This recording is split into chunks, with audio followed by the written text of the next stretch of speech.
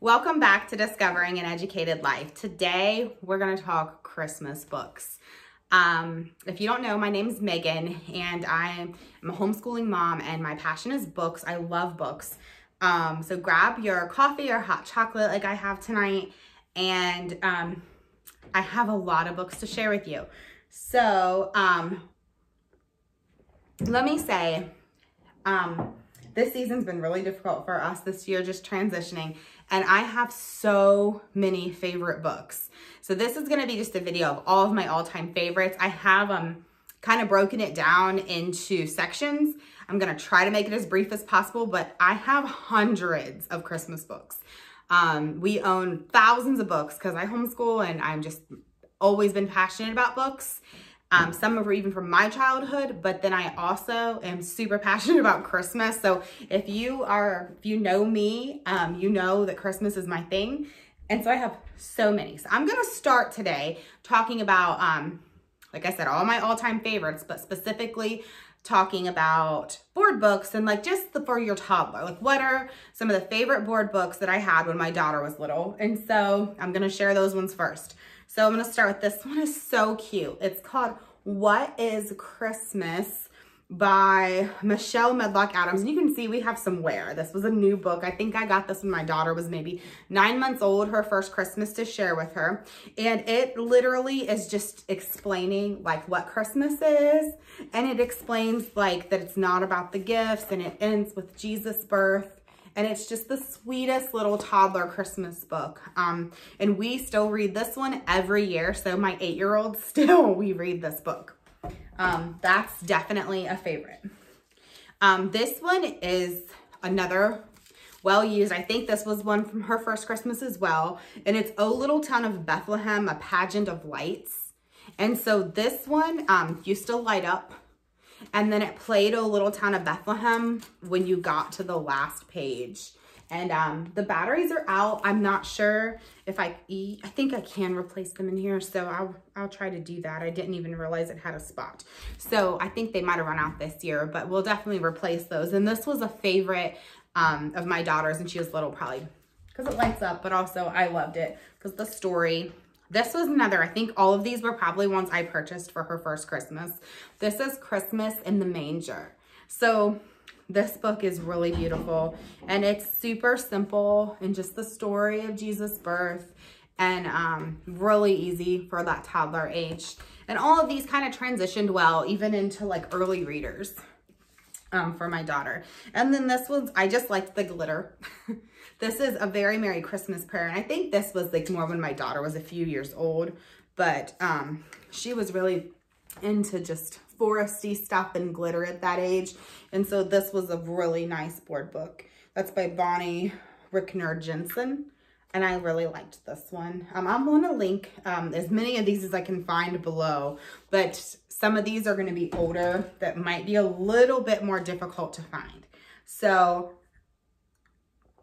I love all of these old golden books. These are my favorite. Any of these, like this is Baby's Christmas. And this one is, I think this one's from 1959, and I have quite a few. I'm not going to share all of those because that would just be overwhelming. And so kind of now I'm transitioning into more of this like early elementary school age. So I know you might not want to go search every thrift store or every like vintage shop trying to find these like I did, but this is a good alternative. This is just a selection of Christmas stories, and I'll show you on the back. And this was brand new, but well worn. You see the whole spines coming out because we've read this over and over and over. But it has a bunch of these classics on the back. And so we actually, I will share in our regular books, this is Eloise Wilkin Illustrator. We have also the collection that's just all of the old Eloise Wilkin because these were starting to get messed up. But the Christmas ones are so beautiful. And these, all of these are not Eloise Wilkin on the back, just this Baby's Christmas one is, but it has like the Christmas ABC, the Nutcracker, the Little Christmas Elf. It has the First Christmas Story, Jingle Bells, The Night Before Christmas, The Pokey Little Puppy, and The 12 Days of Christmas. So we really enjoyed that. This is more like kindergarten age, I believe. We really got into like the Little Blue Truck. And then this one was fun because the last page has the little Christmas tree lighting up. And this was another one that my daughter really liked. Probably like 4 or 5, like preschool, kindergarten age when she was starting to read on her own. More early elementary school. Any of these in this series, obviously not everyone's gonna live in Ohio, but this Santa is coming to, and it has your state. And these are fun. Actually, my daughter and me just read this one. We read this one again today, and I really like that it has your city, so it's like relevant. We live in an urban area, and so it's neat that it has the cities right there in it. And super relevant if your child is old enough to know about their city. This was another fun one. When I had my daughter like in kindergarten, preschool age, I always like to like take a break from school at Christmas time, like whatever our curriculum was. And I found books like this helpful to kind of keep working on some of those skills. So we did some basic preschool curriculum, but these kind of books like this 10 Tiny Gingerbread Men was really awesome to practice those skills. And he's like counting down backwards and subtracting. So this one was a fun one we used a lot in preschool and kindergarten at Christmas time. And that's the same as this. And that's why I'm sharing these two. This is the Santa's Elves by Sue DeSico. And this one, I don't see who this one was by. It's a Tiger Tales book, but this was helpful. We used this probably like kindergarten, preschool age as well. And it has these letters that open, and they have different things like lollipop, mittens, like just different things for each letter. So when we were first learning phonics, this book was really cool to do at Christmas. So Bernstein Bears are our favorite in our house. This is another one that we really love. And this is a little lengthier for a Bernstein Bear book. And it's about them getting their Christmas tree. And they're going up on this mountain to get it because Papa Bear didn't listen to Mama Bear. So my daughter thought this one was hilarious. And we still read this one every year. And then this is just a sweet one. It's the Bernstein Bears' very first Christmas. And we have others, like other Christmas Bernstein Bear books, but these two are our favorites. And these are more like that early elementary age. This one is the Family Christmas Treasury. So this has a ton in it. It has Merry Christmas, Curious George. I'm reading off the back. It has Tacky. So this was perfect for that kindergarten age because those were ones we read in kindergarten anyways. Like we read about Tacky in kindergarten. We did My Father's World. So a lot of those books were part of the recommended Curious George. So we got to do the Christmas stories at Christmas time that had The Finest Christmas Tree, Lyle at Christmas, like Lyle Crocodile, Merry Christmas Ollie, A Small Christmas, Merry Christmas Stregonona, and 'Twas the Night Before Christmas. So this is a pretty big treasury and all of those are in here. So this was great. We loved doing that and we still read that one every year. And this is one of those little song books, but my daughter really loved this and probably kindergarten, first, second grade. It has all the little songs and you click the button and it's one of those things that I eventually want to hide, but she really loves it. So we continue it, getting it out every year, I should say. So now I have a whole stack here and I had so many of these books I could share and I couldn't share them all because we would have been here all night. So I have a pretty substantial stack of just like first Christmas story, like nativity books. And I own a lot of these books. So I just picked out my very favorites that we've have got the most used and we loved over the use and that we have loved over the years. So I'll just start sharing them. This is An Angel Came to Nazareth, a story of the first Christmas. This is just a scholastic book, but we got a lot of reading out of this one and I liked a lot of the artwork. And this says the pictures are by Maggie Neen. And so that right there. We really liked the art in this one. So this is one we've read quite a bit. This was probably a favorite around that kindergarten age as well. It's The Very Special Baby. And this is from Harvest House Publishers. We really liked this one. It was really bright and colorful for that like kindergarten age. And we just really enjoyed this one too. Sometimes the pictures and books like this can kind of make the book. This one we really loved. This is Goodnight Manger by Laura Sassy, and it's illustrated by Jane Chapman, and another one. So this book, what I loved about it is that some of the characters and the depiction as far as like skin tone and how they looked was a little more accurate to the place where this took place. And I found that really refreshing and a nativity, that it wasn't like a blonde-haired, blue-eyed baby. But this one, again, this is from Zonder Kids. We really liked this one, kind of that early elementary age as well. And once my daughter could read, this was one of her favorite ones to read. This is another Scholastic. This is The Star, and it's also another one that does not depict the blonde hair, blue-eyed baby you see sometimes. And the nativity, it's more accurate to what you would see in the area where Bethlehem is. So this was a really, nice book as well.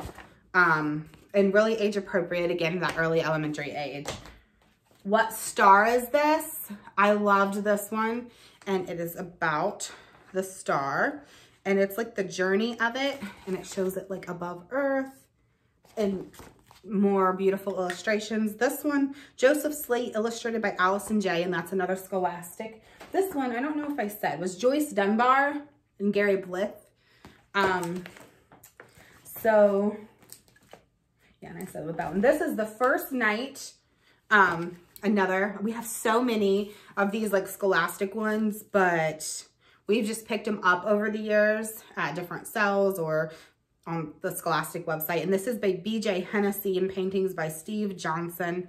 And this one was one that just had a lot of beautiful artwork. Again, like Christmas time. I'm a very visual person, so we loved this one as well. Who's Coming to Our House? And this is the story of the animals, and it's a favorite of almost all kids to learn about this when you're learning farm animals. Who doesn't love a story like that when you're learning about the farm animals? So this is by Joseph Slate and again Ashley Wolf. This one I bought my daughter's first Christmas, and we read it every year, and it's a favorite. Room for a Little One. It's a Christmas tale, and it's about the animals in the manger and how they have room for a little one. And Martin Waddle and Jason Cockcroft wrote this one. And I'll just show you. It's just showing Tired Donkey is coming. And this one, it just holds a really special place in my heart because we've read this one sometimes like 4 or 5 or 6 times, if not more, a season. And it's just, the book's held up pretty well as much as we've read it, but I kind of kept this one up because it was paper and I got it her first Christmas for her, whereas the board books I let her play with, but this one just really has a special place in my heart. So we also have this one, which I bought used. It's very much older. It's The Story of Christmas for Children, and we really like that one also. And it's not as accurate of the depictions, but I liked the simplicity of the story. But I mean like the depictions of the people, but the simplicity in the story we've really enjoyed. For her at like 5, 6-year-old, maybe 7. And this one has seen a little bit of wear. I think she really enjoyed this one, The Shepherd's Christmas Story. And this one is about the perspective of the shepherds. And it's a little lengthier, but she enjoyed this one a lot. You can see like the covers getting a little messed up and has some wear. So this next, I have a little bit more to show you guys. I know a lot of Christmas books, and I don't think I shared. The Shepherd's Christmas Story was by Dandy Daly McCall, and it's illustrated by Dominique Catalano. And like I said, I'm going to try to link as many of these as I can to share with you guys. And this one is just has ideals on the back. I'm not positive who wrote this one. This one I believe came from like a vintage shop. So I'm gonna share with you guys. These are my all-time, sorry. I'm like leaning and getting all of these. I have a little bit more here to share. These are just my all-time favorites. So these are gonna be those Christmas books that just hold this really special place for us of all different Christmas topics, but they are our all-time favorites. So let me just jump right in because I have a lot here. 10 Tales of Christmas. This book has like excerpts from other books, but it also just has some original stories, but it has things from Dr. Seuss, Laura Ingalls Wilder, and I believe I got this at a thrift store many years ago, and it has held the test of time in our house, and we have just enjoyed reading it, and I intend to read it again this year. Anything by Jan Brett. So this is probably not technically considered a Christmas book in anyone's house, but The Mitten is definitely a winter book. And so we also have, I just brought all these together. Who's That Knocking on Christmas Eve? And we have The Three Snow Bears. Instead of like the three little bears, they're like polar bears instead of like Goldilocks and the Three Bears, they're polar bears. And so that's a favorite of my daughter's. Anything, but we have many more Jan Brett books, I believe, even than this, that are just Christmas themed, but I did not grab them all. Home for Christmas. I love the artwork in any of these Jan Brett books. So they're just so beautiful, the illustrations in them. So moving right along, this is another I picked up probably from a vintage shop, maybe a thrift store. It's called A Round of Carols, and I found this to be really great this year because it had a bunch of carols. We're doing the Sunlight Advent, and this had some of the carols and things in it, and it has all of the lyrics. So this book is really great. This is called A Pussycat's Christmas by Margaret Wise Brown, and it's a favorite of my daughter. She loves cats. So I threw that one in, and I love anything by Margaret Wise Brown as well. Anything also by Patricia Polacco. And we have a lot of her stuff as well. And this is The Trees of the Dancing Goats. Now, this is not a Christmas story. This is a Hanukkah story, but I threw it in because my daughter really enjoyed this book, and we've read this quite frequently as well. This is called A Wreath of Christmas Legends by Phyllis McGinley, and it's an old, pretty neat book, and it has these legends. I'm trying to find like from different cultures.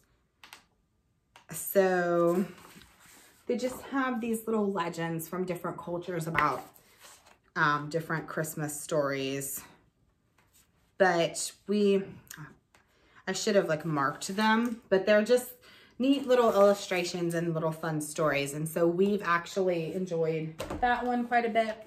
This is a favorite of ours. It's a little lengthier. It's The Story of Holly and Ivy. And again, we did not get as into this one until my daughter was a little older, because it is pretty lengthy. Like, there's a lot there. So, but I mean, every page is pretty lengthy. So this wasn't something necessarily for like kindergarten age, but first, second grade, she got more into that. And now she's a third grader this year, and she's 8. And so I loved this book, but I don't know that she fully grasped it when she was younger. Now that she's a little older, I'm hoping she really enjoys it, and I think she will. This is every year we pull this out.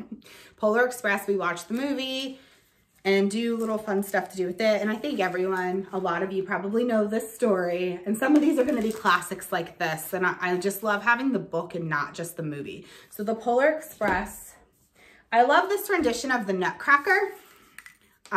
It's well worn. I got this for my daughter one year for Christmas, and it's,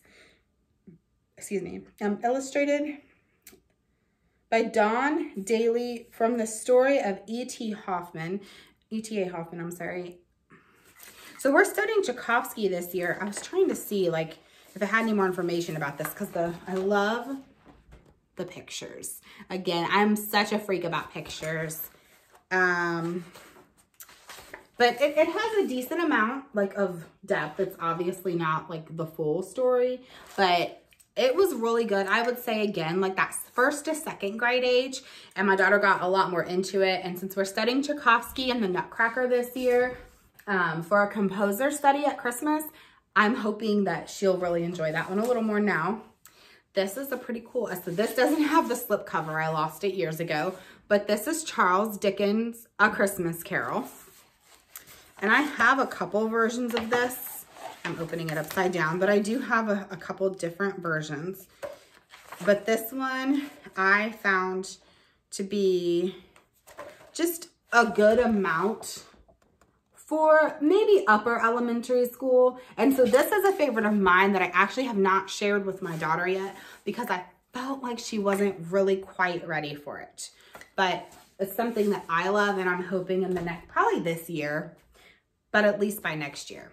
This one is A Farm Prepares for Winter, Sleep Tight Farm by Eugene Doyle.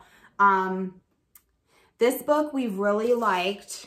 And it honestly is more of a fall book, but it's all of the preparation through the whole winter. And then it ends with them like decorating for Christmas. And it's just so,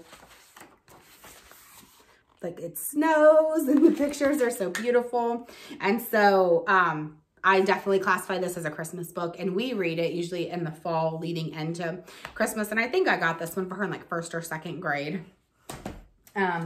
Another classic, Rudolph, and this, I have the 50th anniversary version here that I bought her, and she like ruins every slipcover and throws it away. So it had a slipcover at one point in time, but it's just kind of those original, pictures from the movie. But again, I love to have the book and not just the movie. And we own all the movies as well on like DVD format because we love Christmas, but that's just another one I had to have on my shelf. Sorry, my like crazy lights are going wild tonight. Cranberry Christmas, oh, I'm sorry, is another one. I love all the Cranberry series. It's by Wendy and Harry Devlin. I have a bunch of the Cranberry books like Thanksgiving and Halloween, but Christmas is another favorite. I have like a hair. There we go. Christmas is another one of our favorites. So if you've never read these, this again, really great. The amount of like text is probably good for about a 2nd to 3rd grader. So we discovered Cranberry when we were doing 5 in a row when my daughter was younger, and we've loved it ever since. I think like the Cranberry Thanksgiving is the one in that. This is The Year of the Perfect Christmas Tree. And this one is so great. It's about this girl that grew up in the Appalachian Mountains, and just the depictions in the book of like the little mountain town there. Like, I love this. I love anything from Appalachia. Like, look at the cast iron over the little fireplace there. That has like the Christmas play at the end of it is beautiful.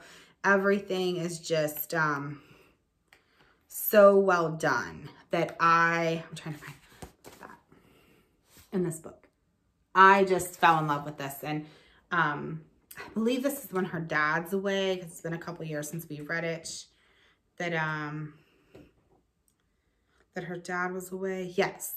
And he comes home. And so I actually bought this one for my daughter when my husband was in Korea. I couldn't remember if this is the one it was, and it is. And I cried and she cried. And then he was there for the year, it was like 1st grade Christmas.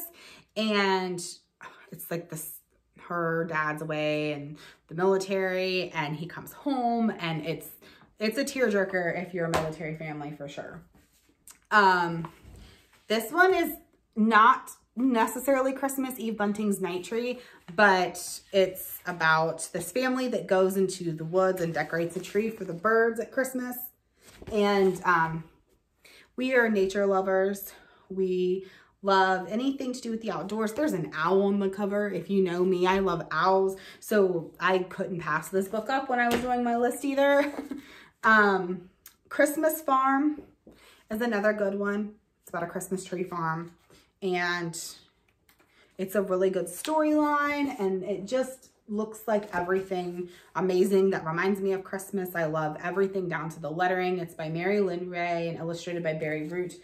So, I'm not sure if I shared this was by Gloria Houston, and the pictures were by Barbara Cooney. If I did, I'm sharing it again.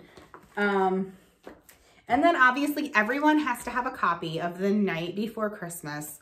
I almost said Nightmare again. I keep saying that because we watched The Nightmare Before Christmas a few weeks ago, and I keep saying that. But The Night Before Christmas, and this one is just by Candy Cane Press, and it's a board book format, so it's stood the test of time for my daughter, and the pictures are good. I probably said that about every book because I love, if I don't love the pictures in a book when it comes to Christmas books or picture books, I'm not gonna love it. So all of the books I've selected are gonna be ones that had beautiful pictures. Trying to make that glare come off there. This is just the traditional story, but it's a really large like board book format that has stood the test of time in our house, written by Clement Clark Moore and illustrated by Donald Mills. So that's the version this is. And that is it.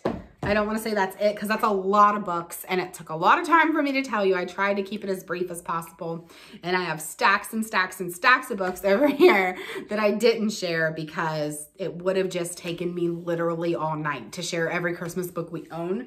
But I just wanted to dig through what is tried and true and we know we love in our home, and that's what you got tonight. So let me know what your favorite Christmas books are. Let me know what you are enjoying reading this holiday season.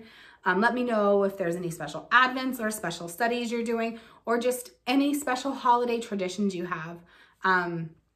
Don't forget to like and subscribe, and I will be sharing lots of things throughout the holiday season that we are enjoying and that we are doing as a family. Kind of taking a little break from some of our traditional schooling. So I'm hoping to share just a little bit of different stuff in our life and in our homeschool journey, as well as just lots of great books and lots of great movies and other things. So don't forget to hit like, and don't forget to subscribe to my channel and ding the bell. Thank you. I'll see you next time.